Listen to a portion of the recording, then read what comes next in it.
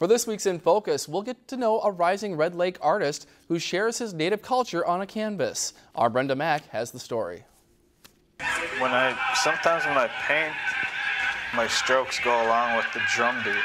Red Lake native Brian Dow has been an artist his whole life, but it is not until almost 3 years ago when he found his true passion. When I realized I can sketch faces, I decided that I'll do Native American faces from a long time ago. This is a Sioux tribe chief who stood up for his people. This one took the longest because I wanted it to be perfect. One of his many inspirations that keeps him going. When I start painting my culture, my heart was there more, and I created more, and people love that more, and I realized that that's where my heart lies, and that's where it's going to lie on canvas. Within 3 years, he has made over 120 pieces. Most of them are original and always native rooted.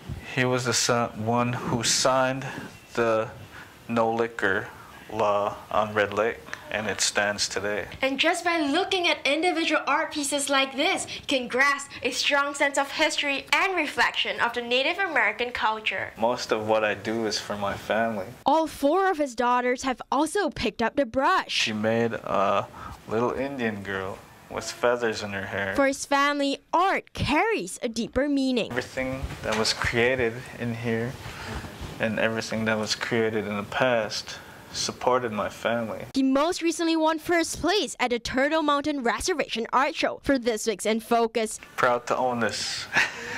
Even though it's mine, I could say I'm proud to own it. Brenda Mack, Lakeland News. Now, Brian has sold many of his pieces nationwide and hopes to someday cover all 50 states. If you've enjoyed this segment of Lakeland News, please consider making a tax-deductible contribution to Lakeland Public Television.